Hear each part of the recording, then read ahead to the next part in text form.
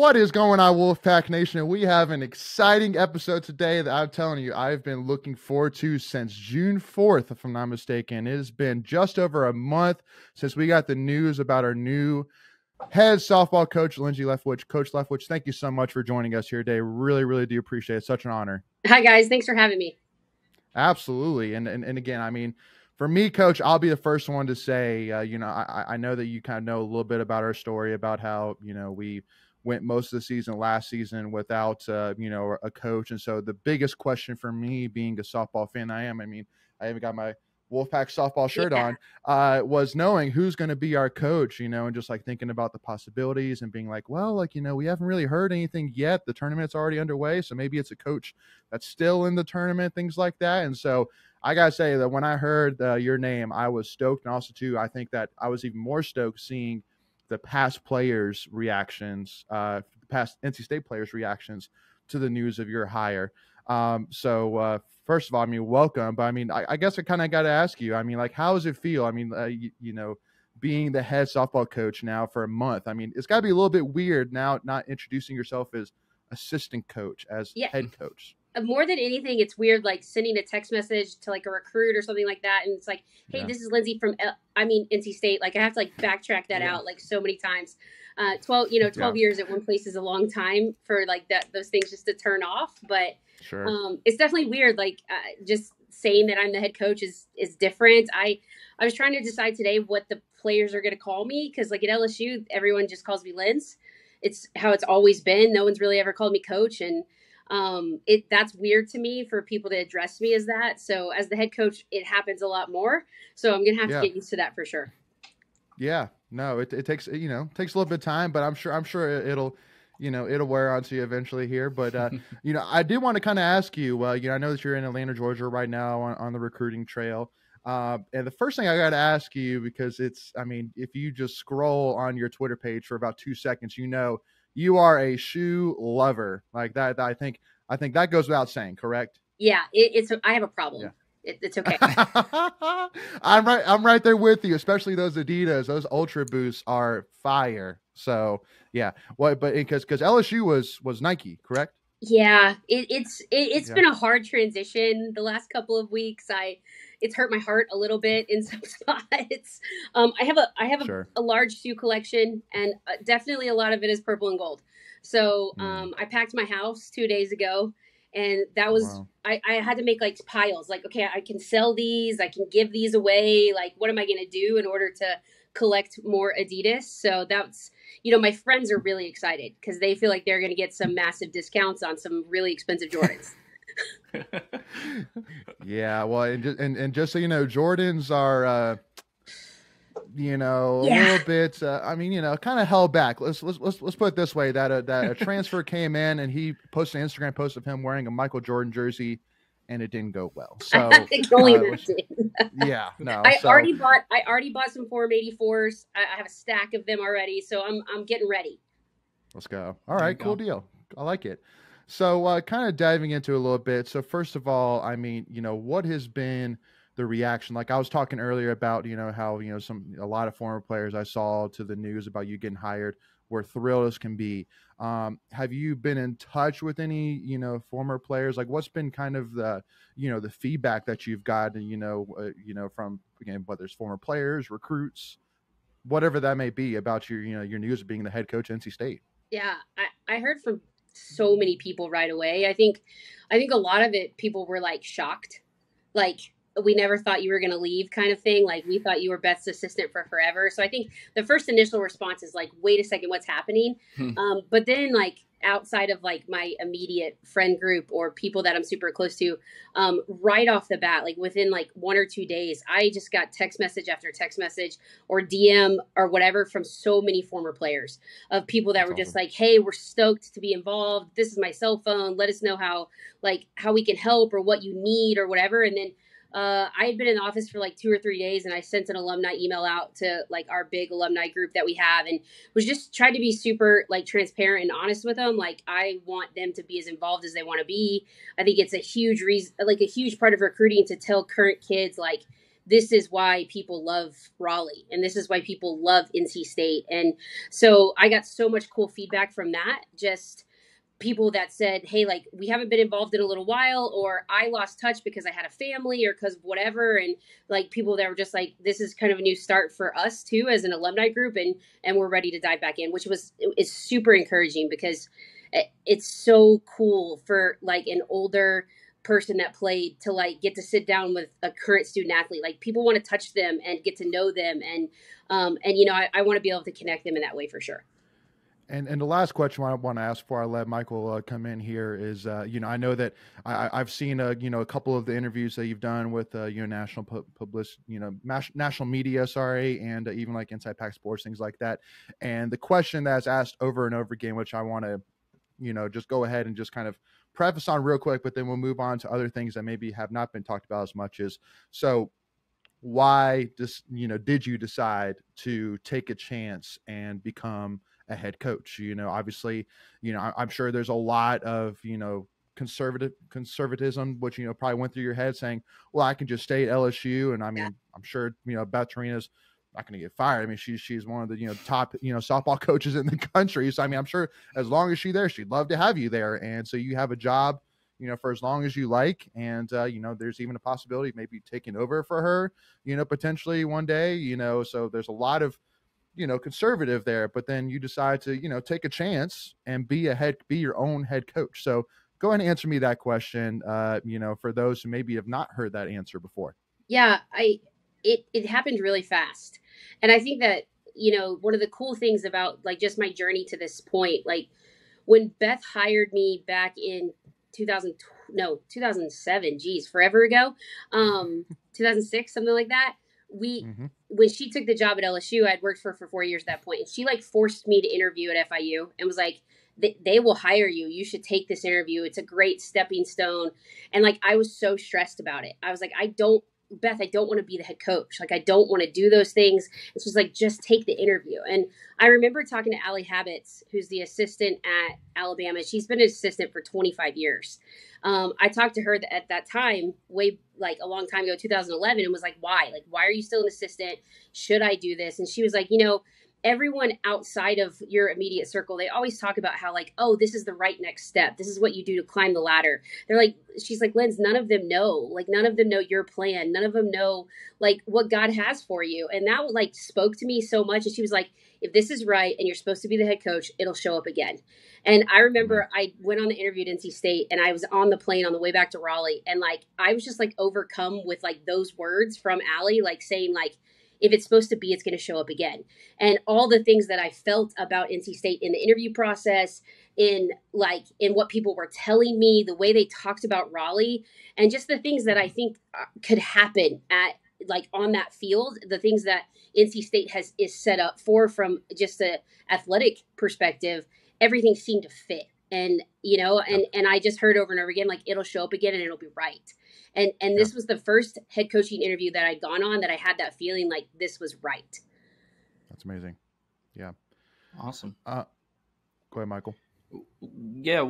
So obviously during that interview process, kind of what you said, that you said Raleigh kind of sold you and it just felt right, in your conversations with the AD, Boo Corrigan. I mean, what was his pitch to you to get you to Raleigh? It was so like that you can share. Of course. I don't know. It was, just the biggest part of it. Like, he first said it, and here I am in my head thinking, oh, I'm just taking this interview because I'm supposed to, because Beth says, Linz, you should interview. Like, it's good for you. It's a really good job. Like, whatever. And like in my brain, I'm thinking, I'm only taking this interview because Beth is making me, kind of thing.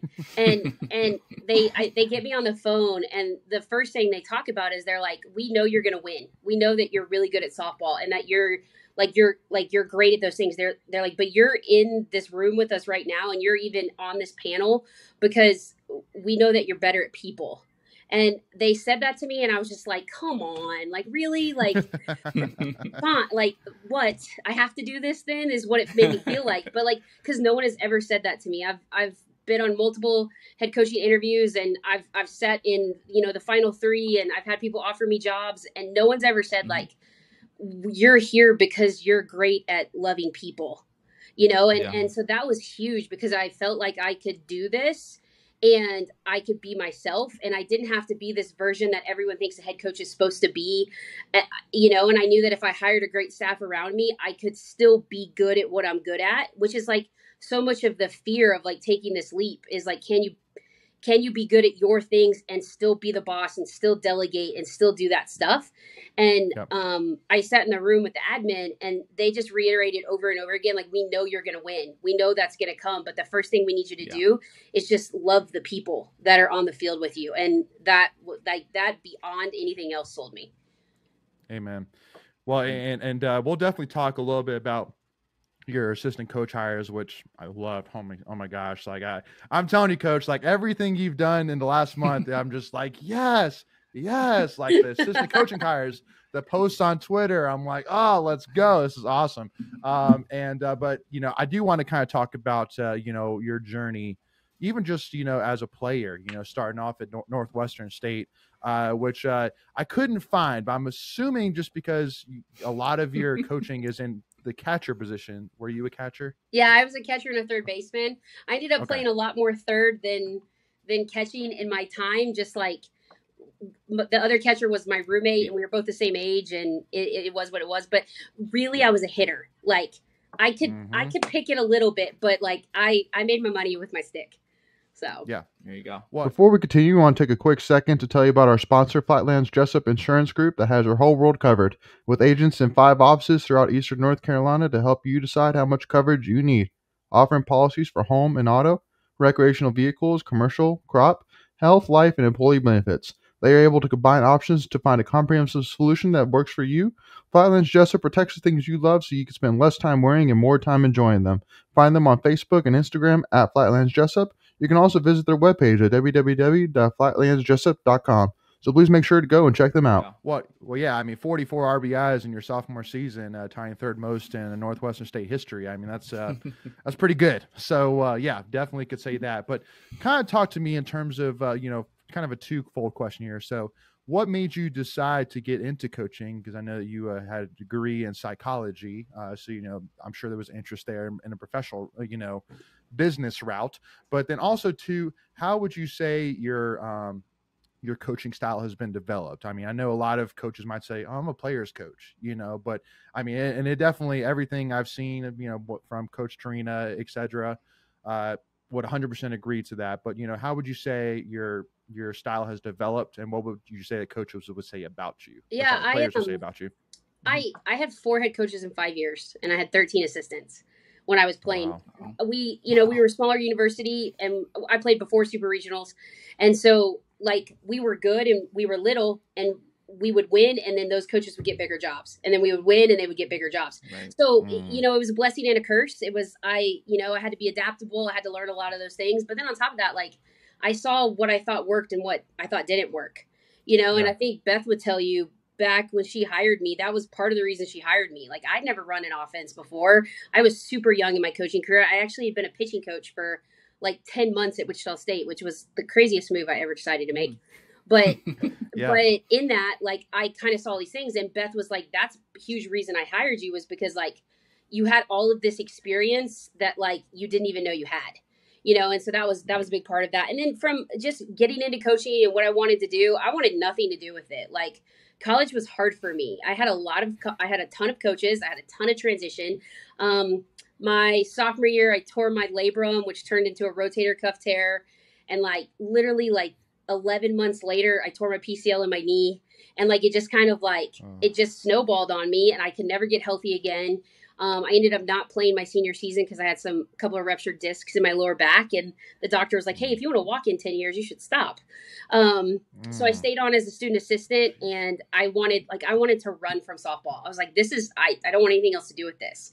And, and then as I stayed on as a student assistant, like I realized like, hey, like this is cool. Like getting people to like grow and understand this stuff is really neat. And like, it kind of like grabbed onto me a little bit. For the longest time, I have a degree in psych, and I have an art minor, and I really thought I was going to end up like working for FCA or Kanakuk or like some sort of like outdoory sports type, whatever. But I'd never really saw myself in coaching. And then I kind of got under my skin, and I couldn't get out, and I've been here ever since. Yeah.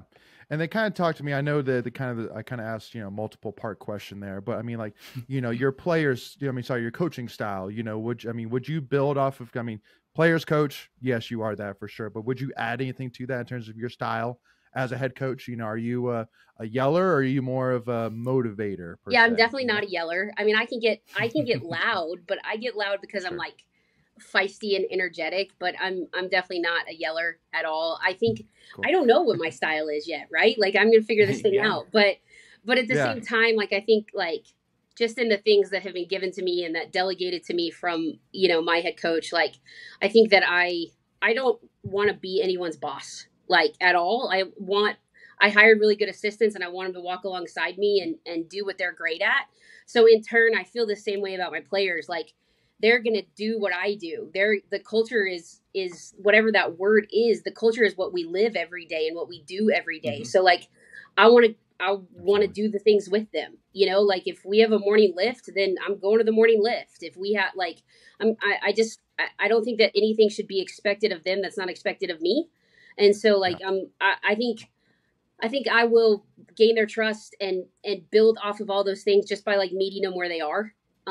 Yeah. I'm fully aware that, there's got to be a line and you got to be able to balance like those relationships and whatever. But at the end of the day, like as much as I want to win the national championship, like I want to grow great humans. Like I want them to walk out of here like loving NC State and being better people and like just being passionate about whatever they're great at. And I think that you can only do that by investing in them. And so I would like to invest in them as much as I can. And then on top of that, let's be really good at softball too. Amen. There you go. Amen. So obviously you're out recruiting right now. I'm sure you did a lot of recruiting at LSU. What do you find? How do you connect with recruits? And have you seen that? Have you had to change kind of the way your strategy to recruiting over the years? I think that it's the ACC. It's a Power 5. It's Florida State, who's just in the World Series. It's Clemson, who's like making a run at things. Virginia Tech, who is doing great things. Like I don't think I have to change anything about what I've done for the last 12 years. And I think in the last 12 years, I have proven that like not only am I good at evaluating talent and finding it, like I'm willing to like do the work to follow them and to get them on campus. And I really always believed at LSU that if we could get them on campus, we would win. Like we would, like one, because of who we were as a group of people, but then two, because LSU was such a cool place.